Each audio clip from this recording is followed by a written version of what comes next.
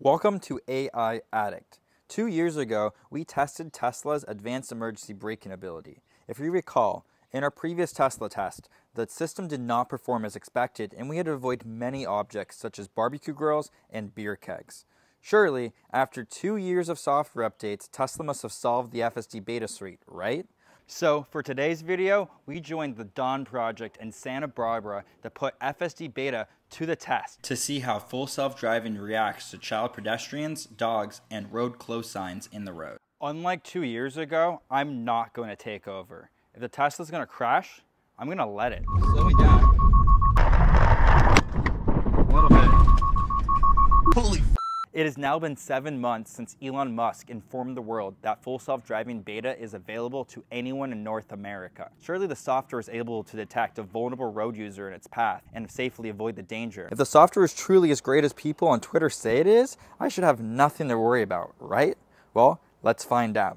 To examine how full self-driving handles a situation in which a child runs in the path of a Tesla, we'll be conducting our tests with a realistic mannequin named Little Timmy to simulate a child running across the road. Timmy is the size of a 4 or 5-year-old child, which is the age children can unexpectedly and do run across and into the road. After we show you how FSD reacts to Little Timmy in the road, we're going to show you how the software reacts to a dog in the road. For this, we're going to be using a black Labrador to simulate the dog, but more on this later. So if you look here on the screen, it says we have automatic emergency braking turned on, and we're on FSD beta 11.4.4, and we are in Dan O'Dowd's Tesla. Wow, this is really fast. There's the kid. It's slowing down a little bit. Jesus. And it just takes it wow. out. Holy Yeah, I mean, it slows down as if like it knows, hey, there's something I should be doing right now, but it's not reacting the way it should be reacting, even though I did see like it detected something. I've never hit an object like that before. It's so fast. So we're now in my personal Tesla and not in Dan's vehicle at all. You can tell because the interior definitely has been swapped. If you come in here, you'll see that on the screen, I do have automatic emergency braking turned on. And for software, we do have a 11.4.2 on the vehicle, on my personal car. Speed limit is set to 55 on this road, so the car is going to accelerate. And I'm going to show you that I am not going to be covering the pedals at all. Touch the pedals at all, I should say. We're going 45 miles per hour, 46. It's starting to, oh fuck, it hits the brakes. Oh. But way too late. Holy, wow. Oh, it actually hit the brakes. It hit the brakes. That was the first time that it made like some solid attempt to stop.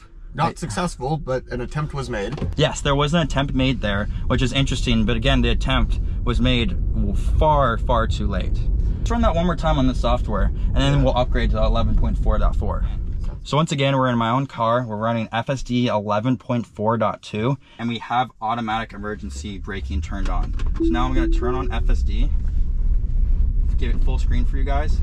And again, we're gonna move my feet over so you guys can see the pedals. We're gonna see exactly how it reacts to a possible child in the road. Slowing down. We still hit it. Right there on 11.4.2, it does slow down. It does detect a child. I guess Tesla can detect children, but they can't properly slow down and stop in time, is what I'm detecting. Yeah, I'm surprised that it actually braked, and we're on 11.2. And on .4 on the other car, there was pretty much no reaction from the car. Let's go install 11.4.4 to this car and see if there's any difference between this update and the other update. And if you guys are not familiar, the release notes for 4.4 specifically say that they are increasing the VRU detection as well as pedestrians and crosswalks. And so we'll see exactly if this update that's supposed to improve that actually does what Tesla claims it's doing. As these tests demonstrate, full self-driving did not stop for the child running in the road, which resulted in multiple nasty collisions, which would have been fatal had that been a real child. And this had been proved on Dan's Tesla running 11.4.4 and on my personal Tesla running 11.4.2. Now let's update my personal Model 3 from 11.4.2 to 11.4.4 in order to test how full self-driving will react to the dog we showed earlier. Just like the previous test, we'll be pulling the dog across the road and in front of the vehicle. Since the black Labrador is clearly visible against the road, the FSD system should clearly spot it and brake to avoid running it over, right? Well, let's find out. Recently, a dog was tragically killed in June of 2023 after it ran in the road in front of a Tesla with FSD enabled. So we will be testing whether Tesla has implemented any measure to mitigate the risk of such a collision with this update. So let's see what happens when this car comes, or this dog comes right in front of us. Oh, fuck. So it's not even disengaged. And wow, it just continues on. Yeah. It slowed down way too late. And even after slowing down way too late, it just continued on its drive like this. Wow. It doesn't even know that it hit something.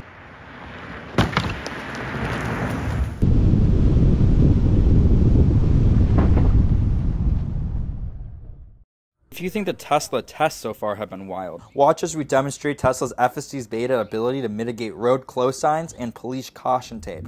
For an added bonus, let's see how it handles Timmy going for a walk with his pet dog as well. Alright, so now we're in my personal Tesla again on FSD 11.4, and this is the cherry on top. We have a do not enter sign with caution tape and a child walking a dog. So let's see how the car performs.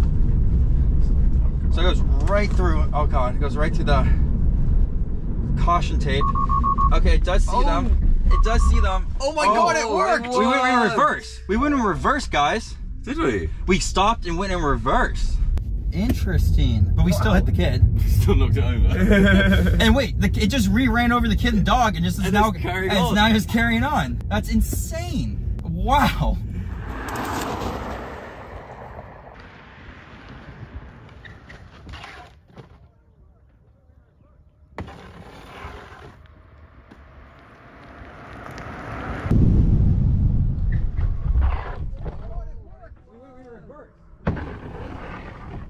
Yeah, that definitely has been the most successful accident prevention we have seen out of all these tests so far with Tesla, and so for that, I applaud them. But how come the Tesla went through the do not enter, there was caution tape? It should really understand what that is. And still ran over the kid after it stopped.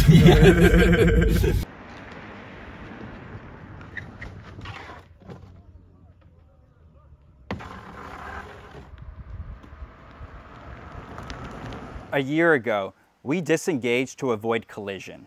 With the DOM project, we conducted the test on a private road to reduce the risk of danger to anyone, while allowing FSD to do its thing with no interruptions. When FSD was allowed to drive with minimal human intervention, it failed to stop for both a child and dog alike, which proves a serious safety risk. Luckily for little Timmy and dogs alike, Tesla says its driver monitoring system keeps a close eye on the driver and checks whether they're paying attention to the road. The driver monitoring system detects if a driver is distracted, such as if they're on a cell phone, asleep, or not paying attention to the road ahead. But how does it really work? Well, in our next video, we put the driver monitoring system to the test by examining its capabilities and effectiveness with some shocking results. Trust me when I say you don't want to miss it. So make sure you subscribe to the channel to see that next video. Once again, I want to thank the DOM project for inviting us down and helping us create this video. And please make sure to like this video if you enjoyed it, and we'll see you next time. Goodbye.